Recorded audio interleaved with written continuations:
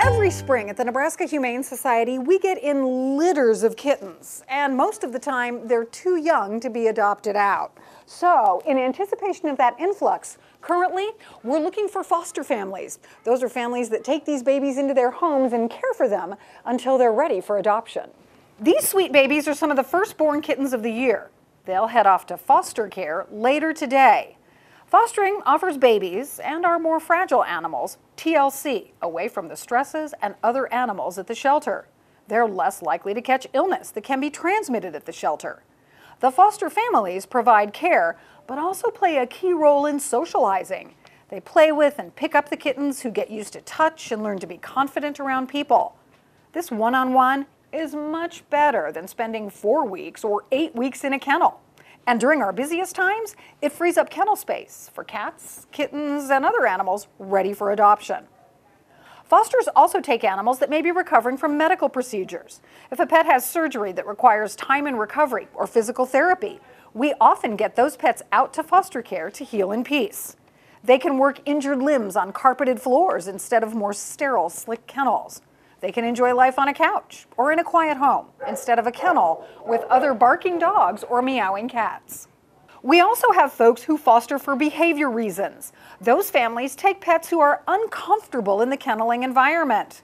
A dog may have separation anxiety, be under-socialized or fearful. Dogs especially can worry with people walking back and forth in front of kennels. They may not be comfortable in such close vicinity with so many other dogs. They could shut down completely, get very stressed and anxious. Most dogs do better in homes, but some actually need a home to feel safe.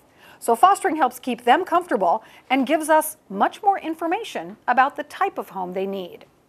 The shelter provides foster parents with everything they will need to take care of the animals: kitty litter and pans, food, bedding, toys and towels, and of course, any medications that may be necessary. All the foster parents provide is a loving home and of course their time. Volunteering for the foster care program is easy. You simply fill out an application available at our front desk or online. Foster staff then visit your home before any animals are placed with you, so you can talk about how it's going to work, how to physically set up, and they can answer questions. While providing care, you may need to bring the animals back to the shelter for vaccines or medications, but the majority of your role is just socializing with your fosters to help them grow, develop, or heal. Fostering is an amazing way to impact lives. So, if you're interested, you can fill out an application online, or you can pop down here to the shelter and fill out an application in person, and then get ready to take these babies into your home, play with them, enjoy them, and then give them back when they're ready for adoption. It's kind of like being a grandparent. For The Dish, I'm Pam Wee. I love to run, but I can't walk a straight line. It's because of my brain. It's been damaged. My previous owner left me unconscious. I still don't know what I did to make her so angry that night. Amazing people found me and gently nursed me back to health. They gave me my second chance. I once overheard a child ask if I'd walk straight again when I got to heaven. Maybe, but right now, I'm enjoying my little piece of heaven on earth.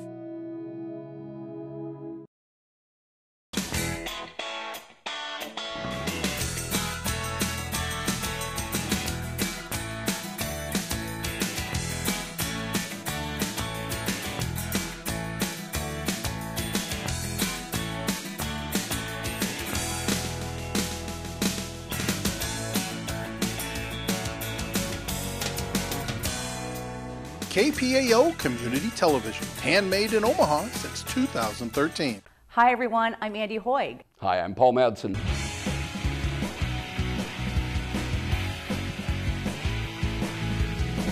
Hola, ¿qué tal? Mi nombre es Saúl López.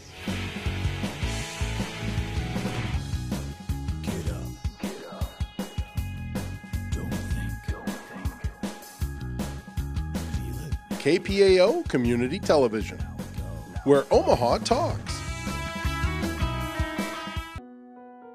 I couldn't remember what it meant to fetch, or to shake, or even to run. All I could do was lie down, held captive by my own matted fur, neglected, broken. Incredible people removed the filth and repaired my crippled body. They helped me look and feel and trust like a dog again. I remember someone whispering, "We'll make it better." And after years of abuse, love did just that.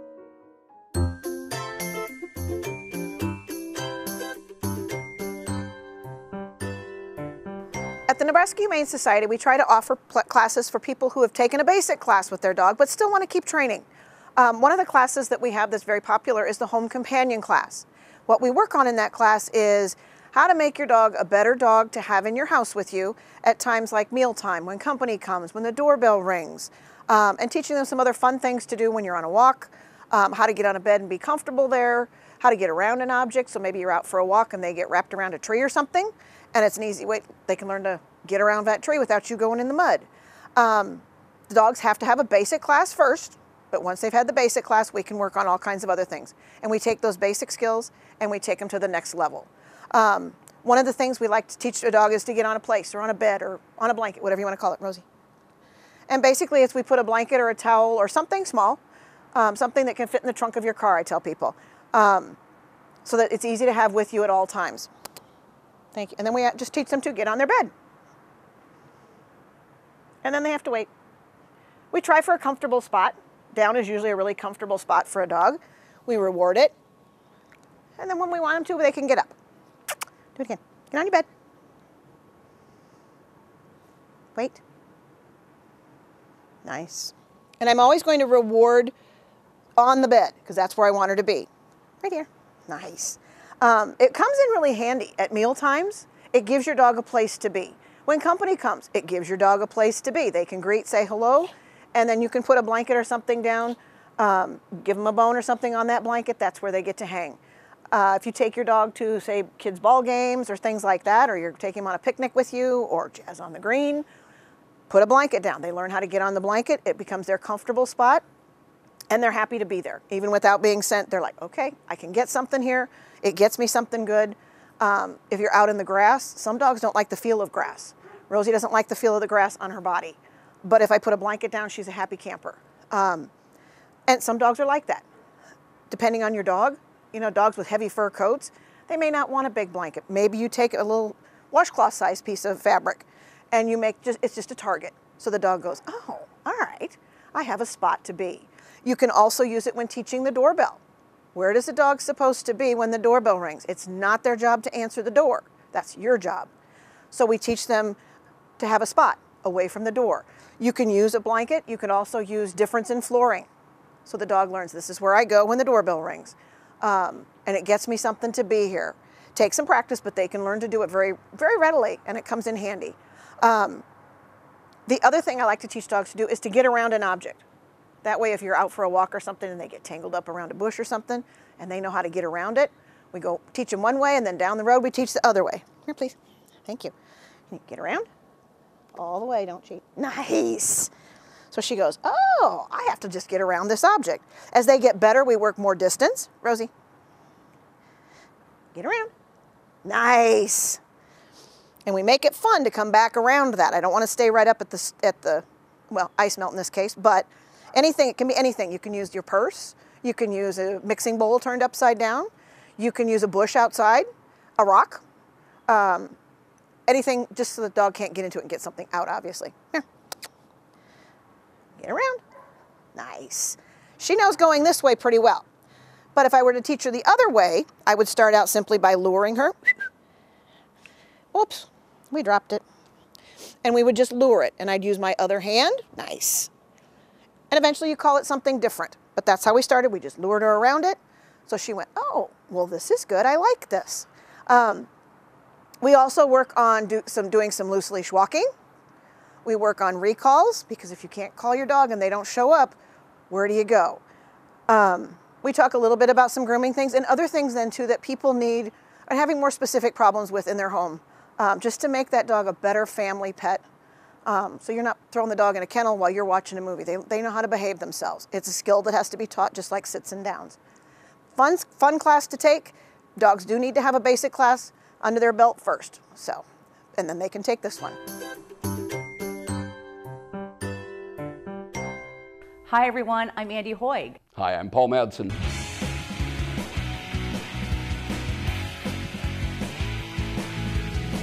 Hola, ¿qué tal? Mi nombre es Saúl López.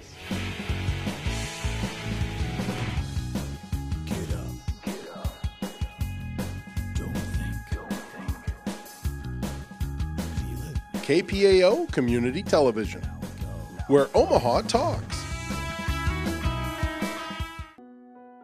I couldn't remember what it meant to fetch, or to shake, or even to run.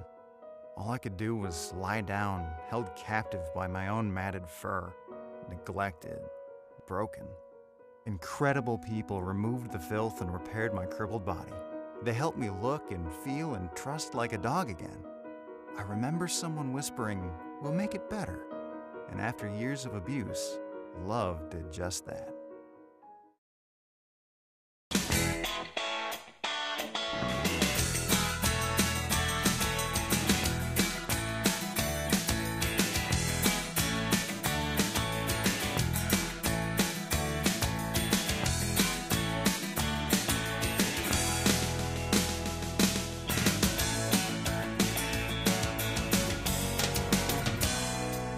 KPAO Community Television, handmade in Omaha since 2013.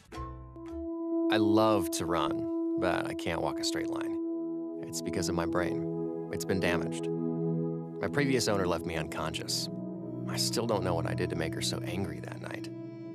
Amazing people found me and gently nursed me back to health. They gave me my second chance.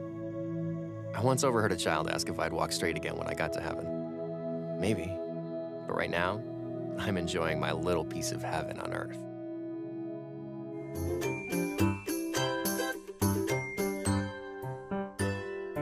Here at the Nebraska Humane Society, March means kitten time, and Kitten Shower is coming up. On March 25th, NHS holds a virtual kitten shower to get ready for the influx of babies that we're going to have coming into the shelter.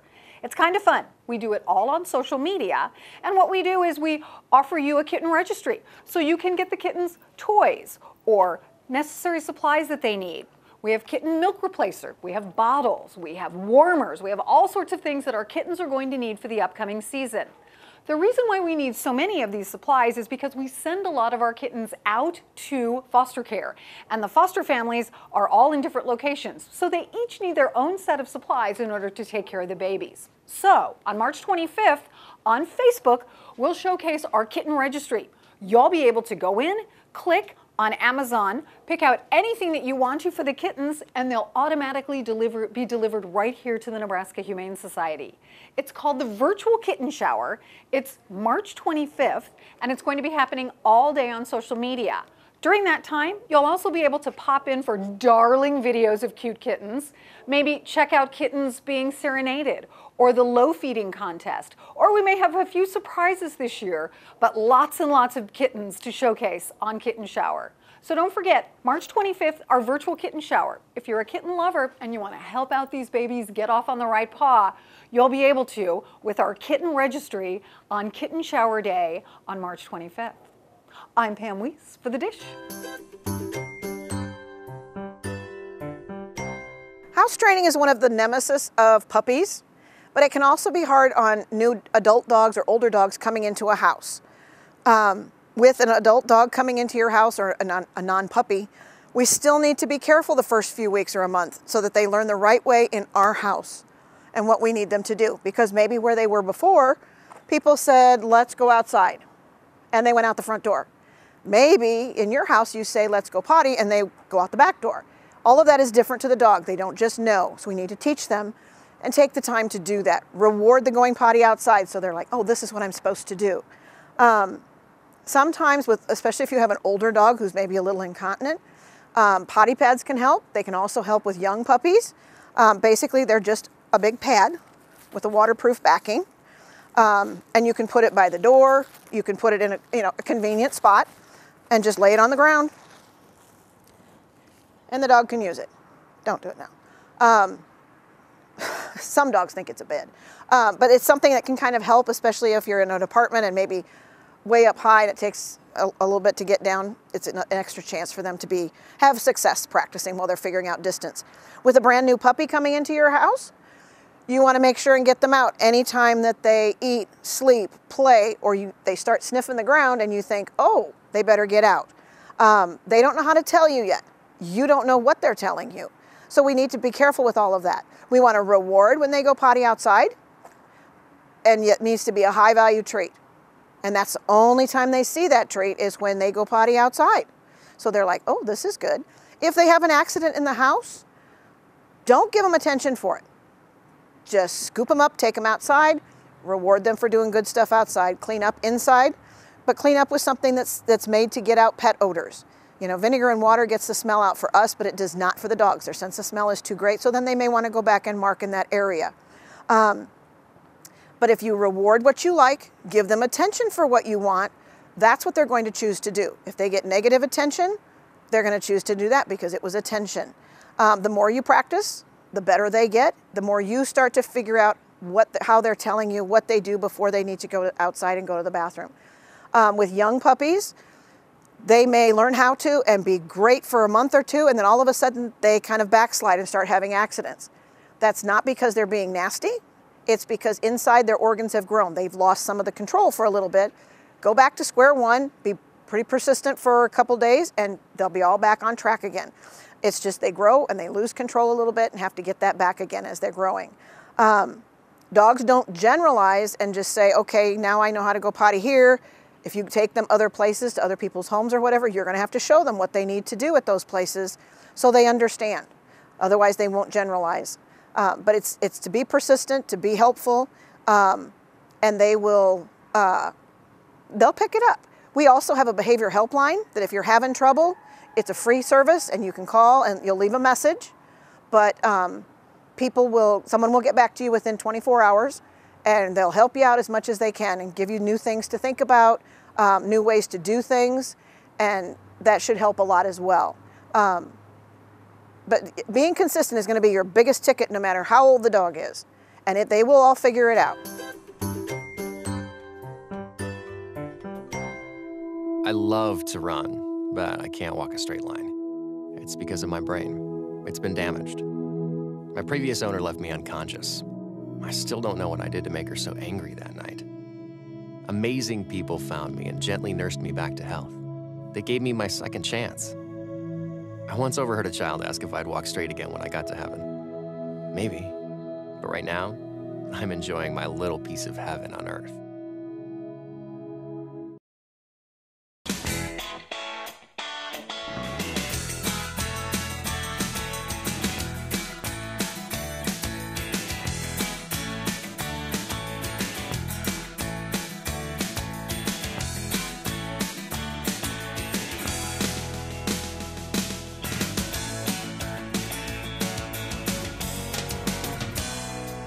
KPAO Community Television, handmade in Omaha since 2013. Hi everyone, I'm Andy Hoig. Hi, I'm Paul Madsen.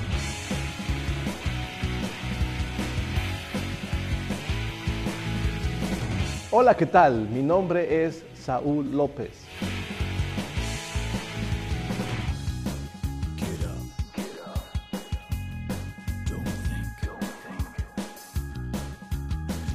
KPAO Community Television, where Omaha talks.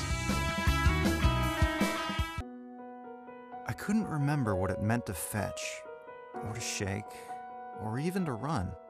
All I could do was lie down, held captive by my own matted fur, neglected, broken. Incredible people removed the filth and repaired my crippled body. They helped me look and feel and trust like a dog again. I remember someone whispering, "We'll make it better." And after years of abuse, love did just that.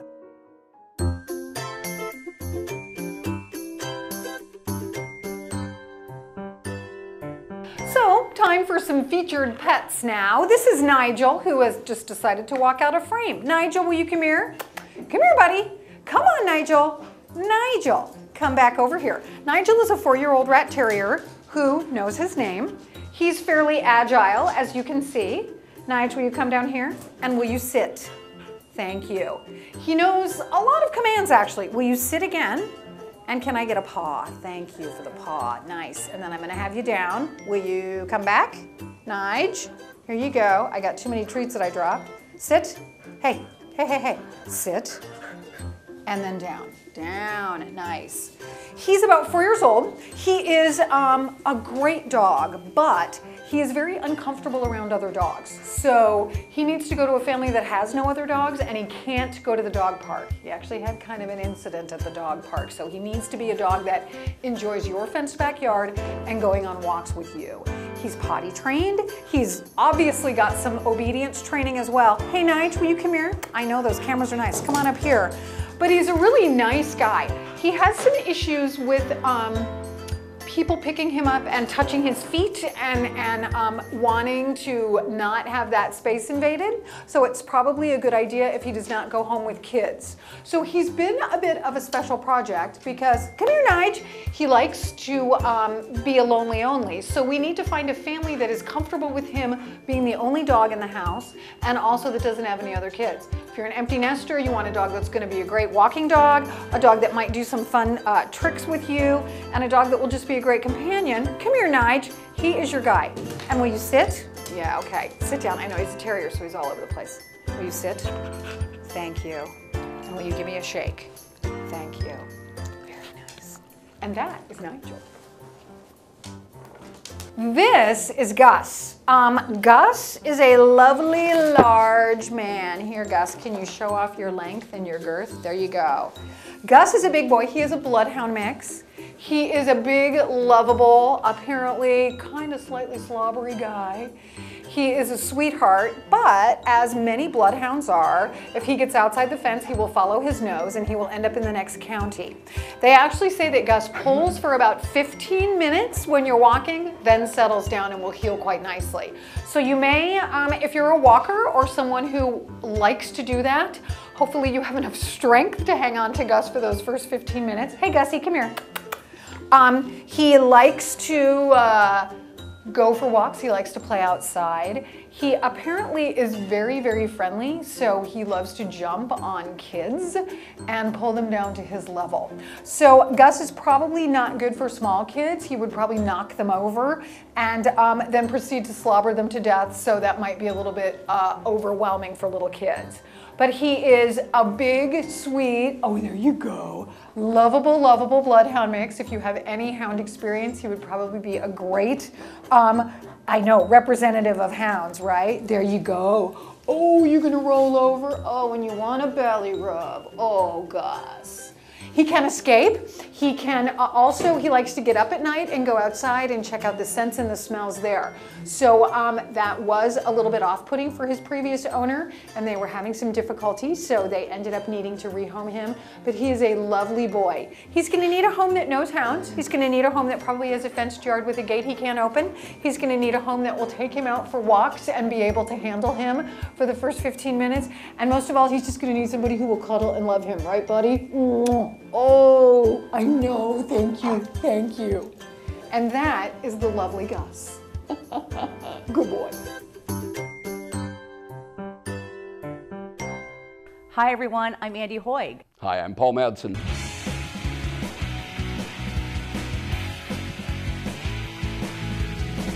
Hola, ¿qué tal? Mi nombre es Saúl López.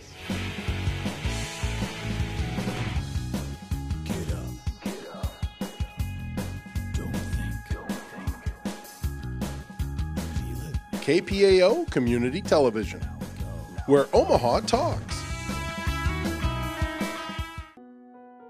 I couldn't remember what it meant to fetch, or to shake, or even to run. All I could do was lie down, held captive by my own matted fur, neglected, broken. Incredible people removed the filth and repaired my crippled body. They helped me look and feel and trust like a dog again. I remember someone whispering, "We'll make it better." And after years of abuse, love did just that.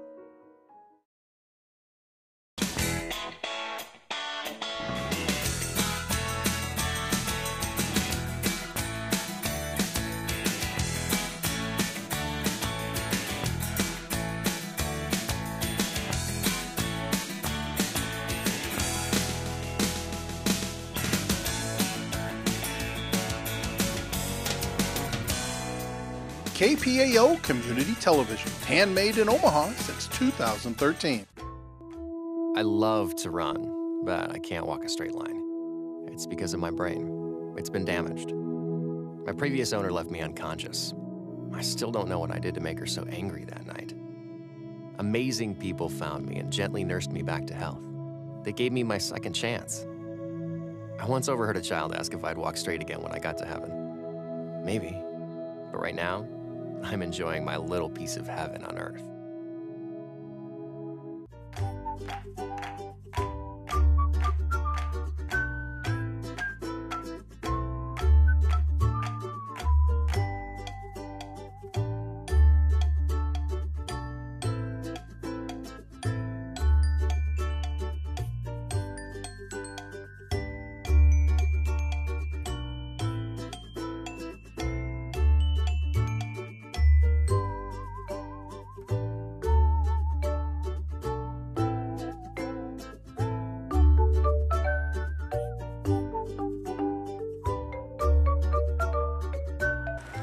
Thanks for joining us for The Dish. We'll have a new show once every 2 weeks that'll bring you more training tips and pet health tips, information about events that are going on at the shelter, and things that you as a pet owner can use. So for now, goodbye, but thanks for joining us and have a great week.